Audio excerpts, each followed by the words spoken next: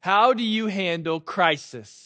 Right? When life feels kind of out of control, maybe it's financial insecurity, job loss, or you're watching a child go down a direction, a path that you know is going to be dangerous for them or detrimental to their future, or maybe it's you don't get the grades in school and you're failing classes. What's your response in the midst of crisis? For me, early in my marriage, which honestly, actually before we got married, we were looking towards marriage, we were engaged, and we went through kind of really our first big crisis. And I'm really not proud of how I handled this, but this is the truth of it. So my wife found out, she was in the Army National Guard, and she found out her unit is going to deploy to Afghanistan. And I begun an emotional roller coaster in this moment. I was terrified, right? There were moments of just tears. There were moments of punching pillows. Like I had the gamut of emotions, and this caused all kinds of frenetic activity for me. We went to her superiors and said, is there any way we can postpone her deployment, or is there any way out of this? Like we have a wedding coming. This is a huge transition in our life. And I didn't know, like, what is this going to mean for our marriage? Right? Newlyweds, and my wife is in a different country. Like, how is that going to work? And I'm a young Christian. And I'm trying to figure out how do we be Christians that are married? And on top of all that, she's going to Afghanistan. What if she gets hurt there? Or what if it's a dangerous situation she's involved in? And I'm frantic. I'm freaking out. And it feels like this impending doom is coming our way.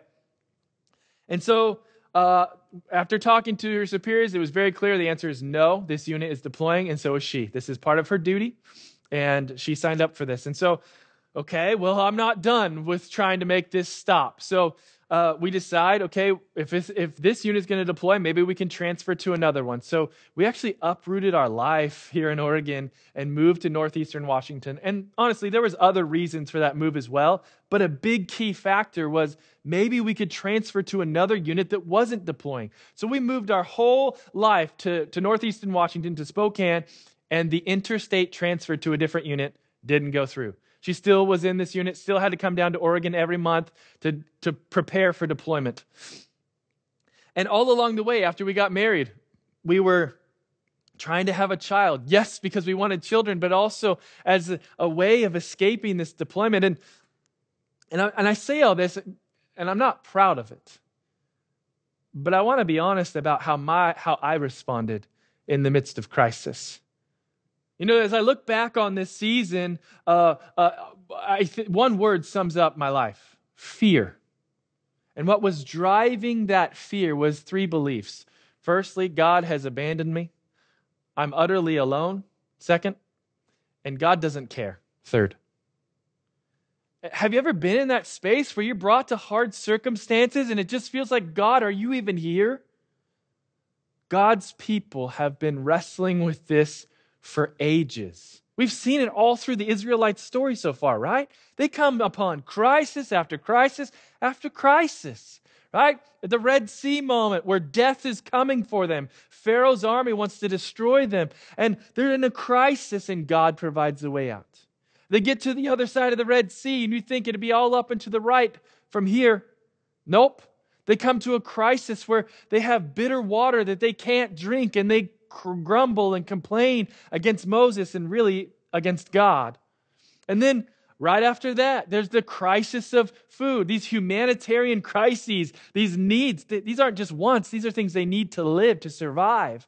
And so they're continually brought in these positions of crisis because God is trying to teach them that He is sovereign, that He is in control, that He is their source, that He's their provider, that He is the great I am, and He loves them and will be there for them, among them, in the midst of it. And today we're going to see more crises are coming for the Israelites. Watch this. We're in Exodus chapter 17. It says in verse 1, all the congregation of the people of Israel moved on from the wilderness of sin by stages according to the commandment of the Lord. If you have your Bible, underline, circle, or highlight that phrase, according to the commandment of the Lord. That is, in my mind at least, a key that kind of unlocks this passage. And we'll touch back on that a couple times. But I want you to take note, according to the commandment of the Lord. Why are they where they're at? God commanded, God is leading them, okay? They, according to the commandment of the Lord, and camped at Rephidim. Now, Rephidim, it literally translates to something similar to a rest stop, right? So this is a place of respite for weary, wandering travelers, right? And so the Israelites are exhausted day in and day out in the hot, arid desert, right? Setting up camp, breaking down camp, following God wherever he goes, being in crisis after crisis. Think of how physically, mentally, and emotionally spent these people are. And they come to this place called Rephidim, right? The rest stop. But there's a problem. But there was no water for the people to drink. Yikers, right? Like terrible rest stop, right? This is like when you're driving along the freeway, you need a little rest, but you stop at the rest stop and the bathrooms are out of order, okay? Like this is awful, right? This is the place where they're going to camp. They're going to rest here, and there's no water for the people. Remember, this is a hot, arid location. They're dehydrated. They've been pushing their bodies to the brink over and over and over again, and now they're at another crisis. There's no water. Verse 2, therefore the people quarreled with Moses and said, give us water to drink. Now there's nothing wrong with them advocating for their need. That's a good thing, right? They're advocating for their need. The problem is with the word quarreled. They quarreled against Moses. They didn't come to Moses and say, hey, we have this need, let's seek the Lord. They weren't thinking through this carefully. They weren't praying to God about this. They come to Moses, again, grumbling, quarreling against him. And that word quarreling in our language, it doesn't have really the fullness of the weight of the original word here. When I think of quarreling, I think of two kids duking it out on the playground. But this isn't a physical altercation. It's not even just a verbal altercation. Here's what's happening here. The word quarrel in Hebrew, it connotes bringing a legal accusation or charge against Moses. So here, they're bringing this legal accusation against Moses. They're not just arguing, but this has got weight behind it. Give us water to drink. And Moses said to them, why do you quarrel with me? He's tired of this. This has been ongoing. Why do you quarrel with me? Why do you test the Lord? Again, he's saying, look, your frustrations and quarreling with me is really just indicative of your heart towards God. Like, this is not about me. I'm following the Lord's lead. We're following the Lord as a people, and you don't like where he's leading us. And so you're quarreling. You're really testing God. Why do you test the Lord? Verse 3, but the people thirsted there for water. And the people grumbled against Moses and said, why did you bring us up out of Egypt to kill us and our children and our livestock with thirst? We've heard this before, right? This should be total deja vu to us, by the way. Right? They just went through a problem where they didn't have water, and God provided. And you'd think maybe if faith is a history lesson, they would look back and say, wow, remember last time we were in this position? God did something cool. Let's trust him again. But they don't. And they're quarreling, they're arguing, and actually they accuse Moses again of intentional evil. They say, Moses, you're a murderer. And the weapon you've chosen to kill us is the wilderness. You have brought us out here to decimate the people of God from the earth. They say, you brought us out here to kill us, our heritage, all our lineage, our children, and our provisions, our livestock. This is the accusation. They believe God and Moses want to kill them and destroy them from the face of the earth. This is the antithesis of God's promise to this very people. He says, look, I'm going to bring you into a land flowing with milk and honey. I'm going to make you multiply and fill the earth as many descendants as the sand on the seashore and the stars in the sky. That's his promise. And here they're saying, no, dude, you've brought us out here, Moses, to kill all of us. So Moses cried to the Lord. Isn't it interesting? Over and again, the people turn to Moses. And what does Moses do? He has nothing to offer them. How are you going to give millions of people enough water? And so Moses goes again to the one who has all control, all power, and who loves these people. So Moses cried to the Lord, what shall I do with these people? I love that his first question isn't even about water. He's just like, God, what do I do here? They're grumbling, they're complaining, they're quarreling against me. And what shall I do with these people? Moses said, they are almost ready to stone me. What? Like, I've had my kids hangry before, but my life has never been on the line because I didn't give them food or water. Okay? And Moses here I don't think he's dramatizing it. I think the people of Israel are tired of living in these crisis moments. They're weary, they're scared, they're exhausted, and they're ready to kill Moses. And so he cries out to the Lord. Verse 5, and the Lord said to Moses, pass on before the people. Pass on before. You mean the people who are picking up stones to kill me, God? Like if I'm Moses in this situation, I'd be like, God, I've been taught that if there's a bully at the end of the street, you kind of go around the block. Like you don't parade in front of them, right? But God says, I want you to pass on before the people, taking with you some of the elders of Israel. And I want to be clear here, there's a lot of confusion about what an elder was in Israel. There's not a lot of consensus. We know that it's not the elders that we have today for the church that we're commanded to in the New Testament, but these were probably elder statesmen in the tribes. Israel was very tribal, and so it was probably elder statesmen of the day. So some of the leaders, some of the older generation of the leaders of Israel are to come with him, but that's not it. And take in your hand the staff with which you struck the Nile and go. So he says, I want you to go, you and the elders and the staff, before this people, in the midst of their grumbling, sinning, and complaining against me and your leadership. I want you to take the symbol of my power and presence. Israelites know every time Moses has this staff, it's not just any old stick. Like he does some cool stuff. God does amazing things through him. And I want to be able to say this well, so I'm going to try and slow down here. But I love this moment between God and his people. So let's get a picture of what's going on here. Their hearts are hard, sinful, disobedient, grumbling, complaining, quarreling. That's their heart. And God says, Moses, I want you to remind them of my power and presence among them by parading the staff in front of them. It's as though God is like gently helping their faith along.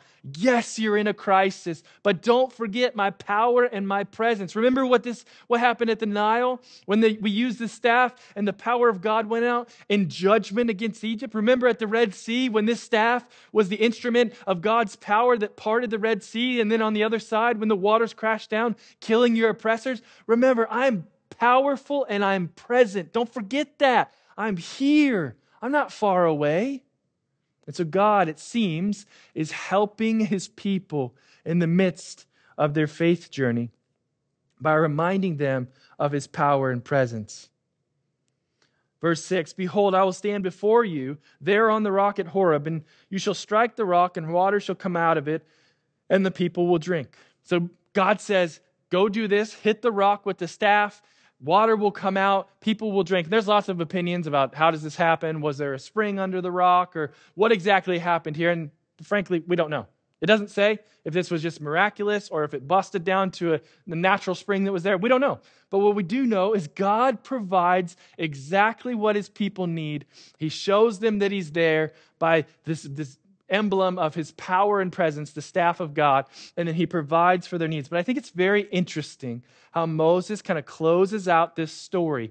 You would assume that he would say, and all of God's people drank from the water and were satisfied, but that's not how he ends this passage. Listen to this.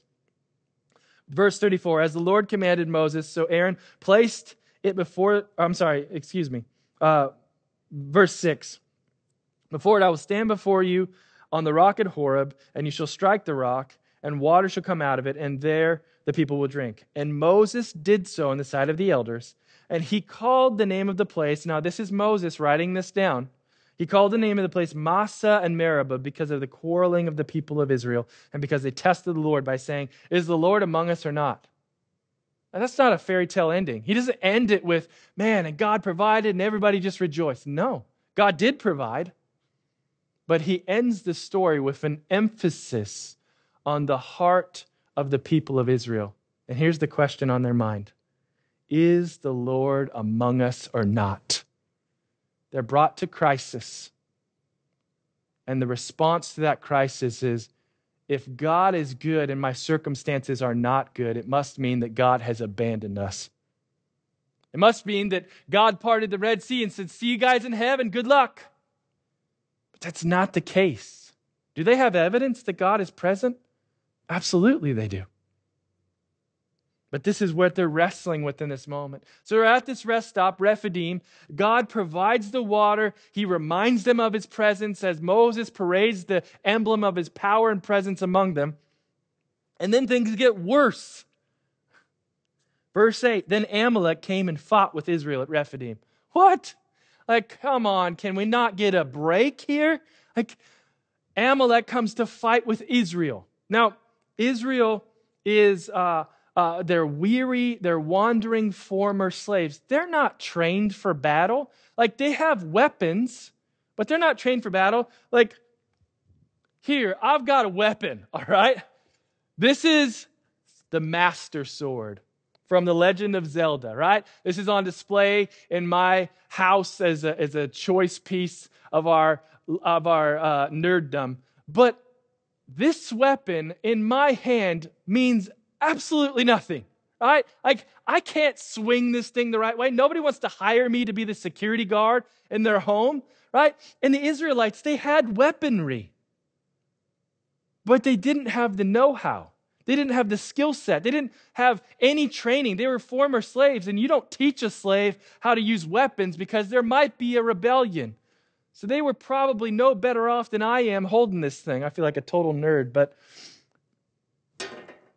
they had weapons, but they had no skill set for them.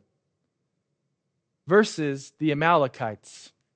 Now, the Amalekites were a nomadic tribe, and they were known for barbaric warrior, for being barbaric warriors and plundering the people they go up against. In fact, Egypt, the superpower of the day, when they were corresponding with some of the other powers that be during the day, the Canaanites and other people groups, they had these tablets called the Amarna tablets. And on these tablets, they would talk about, they talked about the Amalekites. And Egypt, remember, Egypt is a global superpower. And here's how they talk about the Amalekites. Vicious plunderers.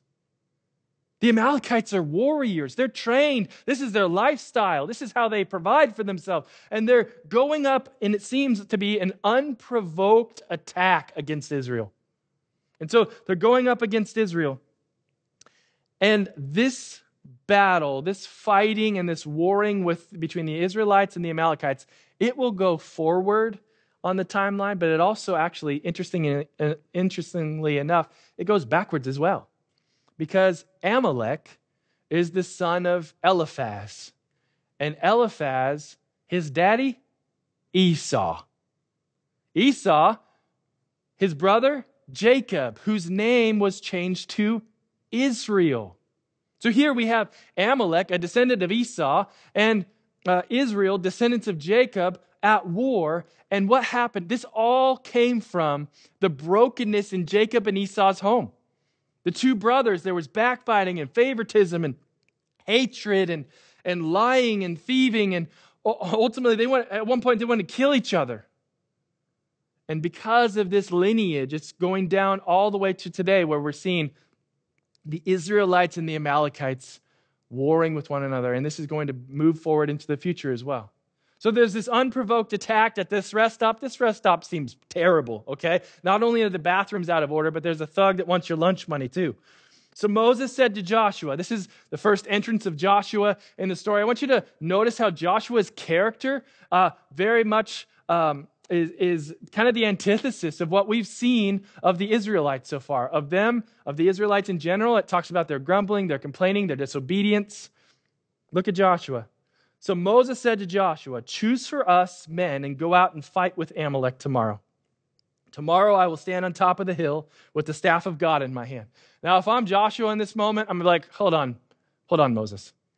So the battle plan is I go down there with some guys and we put skin in the game while you're playing pickup sticks on top of the mountain. What? No, buddy. You're leading the charge. Get down in the trenches with me. But Joshua doesn't do that. He's so, he presents himself as a man of character. Moses tells him what the plan is, and here's what Joshua does. Verse 10. So Joshua did as Moses told him. We've seen the Israelites disobeying Moses and God through Moses over and over and over in the last few chapters. Joshua presents himself as a man of character and dependability. So Joshua did as Moses told him and fought with Amalek while Moses, Aaron, and Hur went up on top of the hill. And Aaron, just a reminder, is Moses' brother. Hur, most commentators and scholars say he's probably Moses' brother-in-law, that his sister, the prophetess Miriam, her husband might have been Hur. But that's not in Scripture. That's just extra biblical information. So these three guys go up on the hill. Verse 11, whenever Moses held up his hands, Israel prevailed. And whenever he lowered his hand, Amalek prevailed. This is a weird thing that happens here. It's like when Moses raises his hands, touchdown, we're winning. But when Moses puts his hands down, we're losing. And there's tons of conjecture around why this is. And frankly, the Bible does not tell us why this was God's battle plan. And we have to just be okay with that. There's some, from the context here, we may be able to pull out just an idea of why, but I want us to be okay. God did this crazy thing through Moses as he raises the staff. The Israelites win. As he lowers it, they lose. And there's no real good explanation, but I want to take a stab or a poke at potentially why. I think God wants it very clear who's winning the battle. It's not that the Amalekites skipped breakfast today and they're just weak and weary and aren't fighting well. It's not that Joshua chose these excellent warriors. Remember, they had the equipment, but they did not have the training. It's not as though Moses had some great battle plan. No, God's saying, I win the victory. And as Moses raises the staff, remember, that's the emblem of God's power and presence among his people. God's victory is wrought. And as it's lowered, the Amalekites begin to win the victory. God wants it very clear who brings the victory. Verse 12, but Moses' hands grew weary, so they took a stone and put it under him, and he sat on it, while Aaron and Hur held up his hands, one on one side and the other on the other side. So his hands were held steady until the going down of the sun, and Joshua overwhelmed Amalek and his people with the sword. And I want to posit something here. So I've only ever heard this passage taught from this perspective. Moses is up on top of the hill and he's just praying for the victory of God. He's up there with the staff and he's got these two compadres up there with him and they're all having a prayer jam up on top watching the battle happen. And these two compadres are helping him to pray and to do this difficult task that God has given him. And so the kind of the application of this passage that I've often heard is make sure you have great community around you that prays with you, that does hard things for Jesus with you. And I'll say, that's true. Like you should, and we should have great community. That's why life groups are so important. That's why discipleship groups are so important. And we should have people who are praying with us and helping us be pointed to Jesus and live out the calling that Jesus has for us. Those things are true. But I'd posit that that's not what this passage is talking about. You see, because this passage is not about Moses, about Aaron, about Hur, Joshua, the Israelites, the Amalekites. Remember, what God is doing in Exodus is he's revealing himself. And how do we know that this is not a passage on community? Well, let's look at the context here. What comes next? Then the Lord said to Moses, write this as a memorial in a book and recite it in the ears of Joshua, that I will utterly blot out the memory of Amalek from under the heavens. God says, it's not about anybody else but me. I'm the one doing this. I'm the one who's providing the victory against the Amalekites. And he goes on. It says, verse 15, and Moses built an altar and called the name of it, the Lord is my banner, saying, a hand upon the throne of the Lord. There's three really major different interpretations of that phrase, a hand upon the throne of the Lord. One of them is that this is Moses' hand raising the staff. Another one is that this is God's hand that mightily brought victory. And the third one, the one that I tend to gravitate towards because of the flow of the sentence here, is that this is the fist of Amalek making a gesture and shaking his fist at God's throne. And it says, a hand upon the throne of the Lord. The Lord will have war with Amalek from generation to generation. So it seems as though in the flow of the passage here that Amalek and the Amalekites raised their fist against God. Later, as they talk about this moment with the Amalekites and the Israelites, it talks about how they offended God's glory. And here, he raises his fist against God, and God says, I'm going to blot you out, buddy. You are done for. I'm going to have war with you from generation to generation. You're done for. And so we have these two kind of crisis moments in this passage, chapter 17. The first one of real physical need. And the second of real physical need for safety. Physical need, physical safety. And right in the midst of that, we see this profound truth that God is with us. God was with them. Right? Is that not the question that we heard them say earlier? Is God among us? Has he just hung us out to dry? Like, these are bitter circumstances. This stuff hurts. We're going to war. What about our children? What about our elderly and infirm? How are we going to provide water? There's all of this fear and insecurity. And the question that prompts in their hearts is the Lord among us? Look at it. Is he among us or not? Does he even care? Is he here? If God is good and for us, why does my life not feel so good right now? Why do I keep coming into these crisis moments? And look at what God does for them. Verse 6. Behold. Whenever you read behold, think of God just gently grabbing the face of the person he's talking to and say, listen up. This is so important. Make sure you hear what I'm about to say. Behold, I will stand before you there on the rock at Horeb, and you shall strike the rock, and water shall come out of it, and the people will drink. And Moses did so in the sight of the elders of Israel. And so he says, I will stand before you. Yes, I'm going to provide water, but I'm giving you something far greater. I will be there. Now, I don't know, and it doesn't say what this looked like, felt like, was like. How did they experience that God stood before them? But this was a moment where God is saying, I'm here. The question on your heart is, are you among us or not, God? And God says, I am here, I'm present, I am with you. I have not abandoned you. Think about the power of God's presence in this moment. Right? If Moses just struck the rock and water came out, the people of Israel would just be like, well, that's cool. Good job, Moses.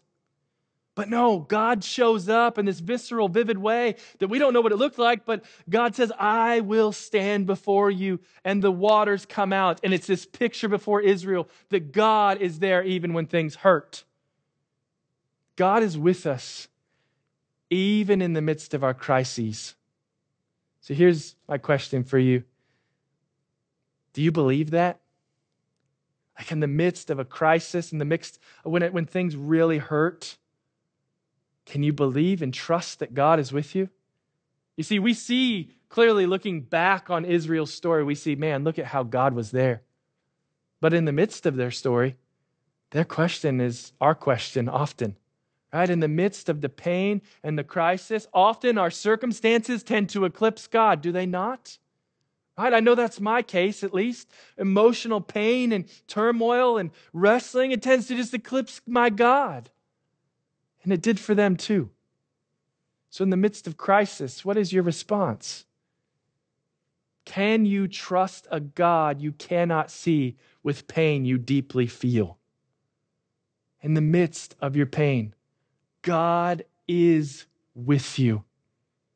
God is for you. He's there even if you can't see it, and even if you can't feel it, and even if you don't want to believe it. He's there. Think about the power of presence. My daughter hates going back to the back part of our house at nighttime because there's a long hallway that kind of separates it from the rest of the house, the back bedrooms from the front of the house. And she hates going back there because it's scary to be alone. But when Daddy's there, no fear. Why? Not because I'm some superstar wrestler. I've got a sword that I don't even know how to use, okay? But because I'm present with her.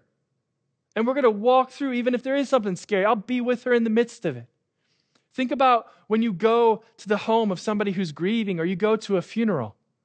People often mince meat about, man, what's the right thing to say? What Bible verse should I give them? What advice should I give? How do I fix this situation?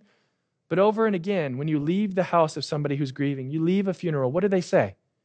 Thank you for coming. Thank you for being present. Thank you for just your being here with me in this moment means so much. And that's what God's doing for them in this moment. And that is what God is doing for us, regardless of the circumstances of our life. So have the circumstances of your life eclipsed your God.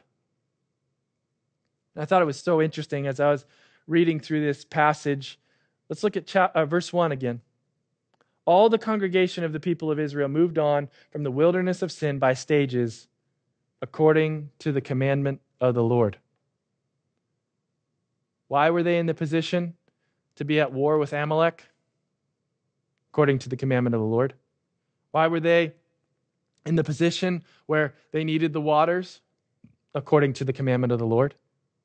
Why were they in the position where they had no food? According to the leading of the Lord. Why were they in the position at Marah where they had no water? According to the leading of the Lord. Look, God, it says, according to the commandment of the Lord, He led them to a place where there was no water to drink. And you may read that and say, wow, that's kind of cruel. But God is trying to teach them, I am with you. I am for you. I am your God. I am in control. I'm sovereign. I love you. I'm your provider. Will you trust me? Can you trust your God despite the circumstances of your life? Just because we're walking through difficult things does not mean God has abandoned you. I kind of sum it up this way. The presence of difficulties does not mean the absence of God. The presence of difficulties does not mean the absence of God, even when you cannot see Him. And listen, in the moment, you may not be able to see Him at all. Like we can see clearly, God shows up in these visceral and vivid ways for the Israelites. And often my heart is like, God, can't you just show up like that for me? But He's showing up for us in very different ways. God will never abandon us. He will never forsake you. He will never leave you alone.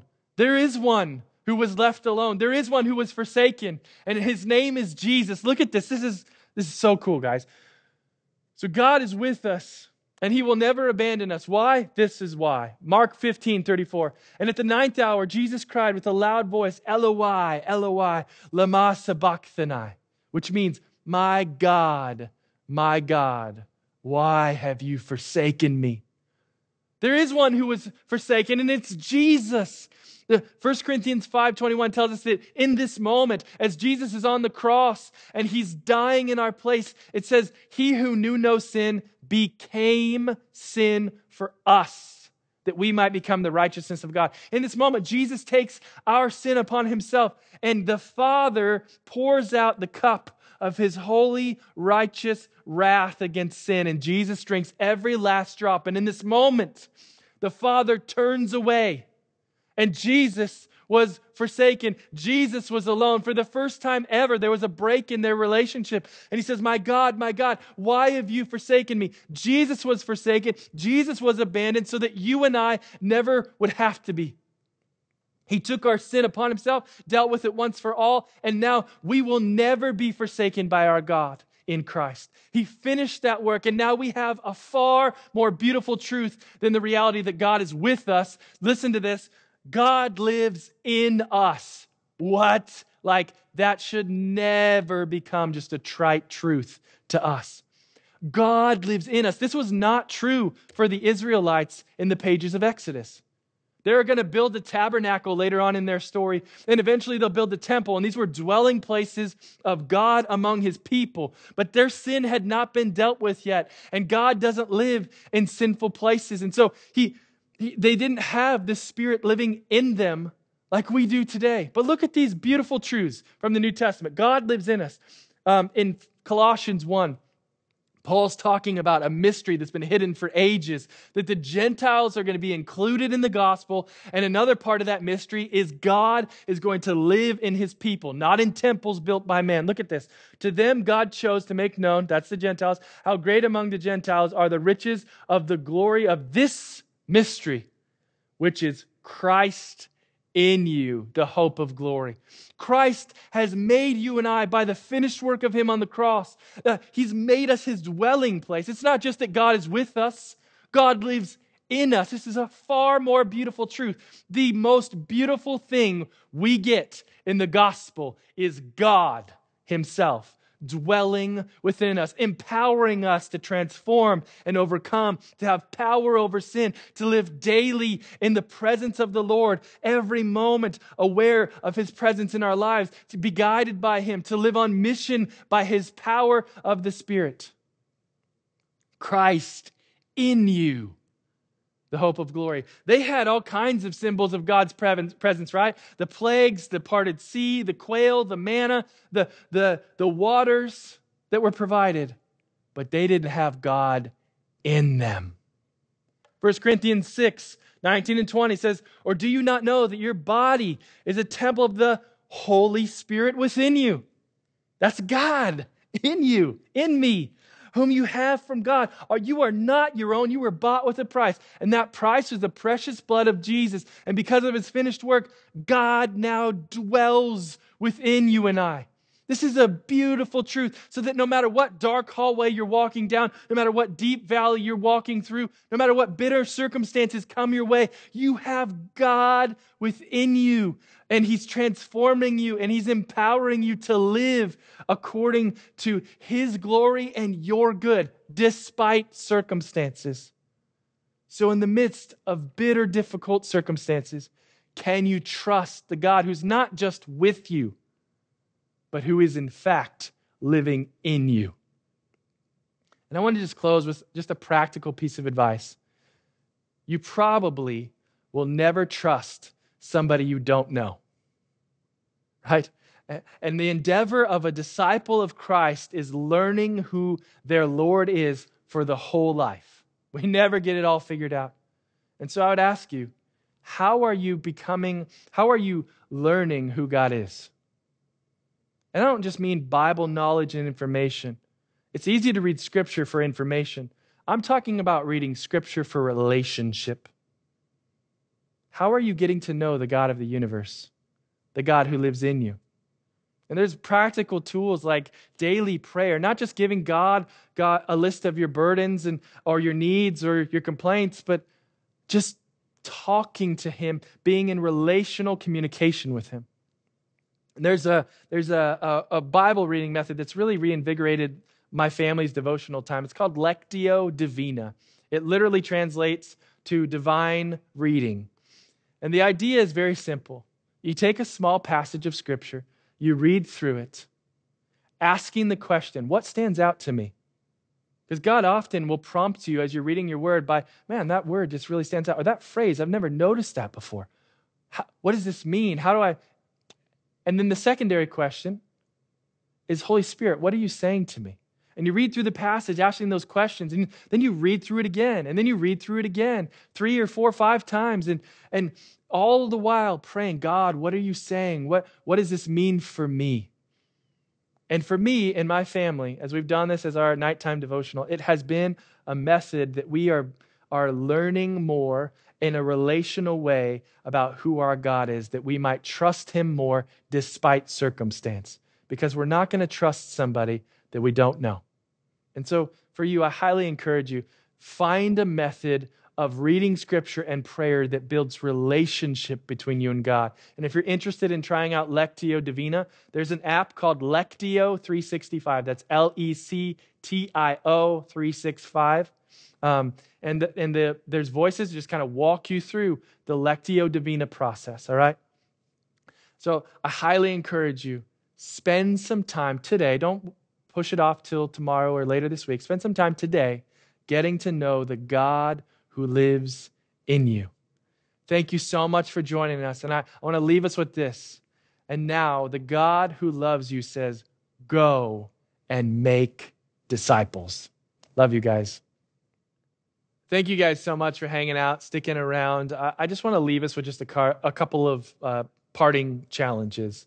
As we've been challenged, as God has brought his people through crisis and sustained them in the midst of it, for us to evaluate, are we trusting God in the midst of crisis? The first question I just want you to evaluate is, have your circumstances begun to eclipse God? Maybe you're walking through a season or have been in a season of late where it's just really painful, difficult.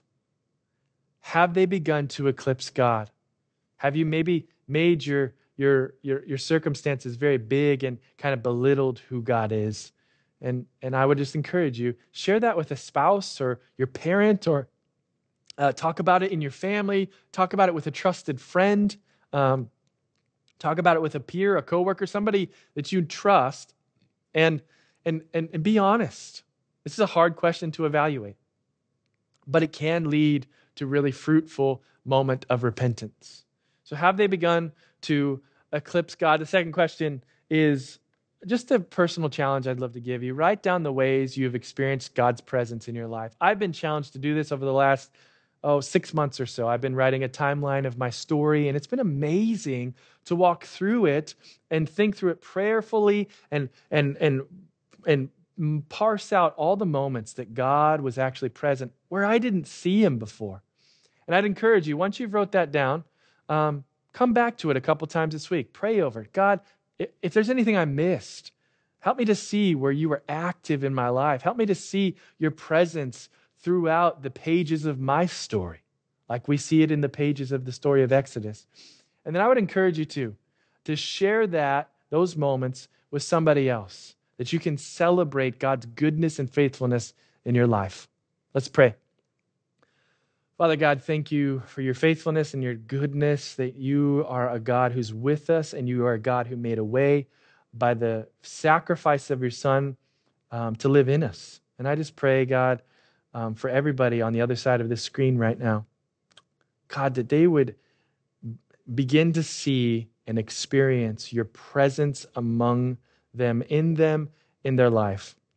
I pray as they evaluate their timeline and their history, God, that you would just reveal moments where you were there, shepherding, loving, caring, in control, the sovereign God of the universe. I pray you'd show them where you've been in their story. And I pray these things in Jesus' name. Amen. All right, guys, thank you again so much for joining us. I love you. Have a good day.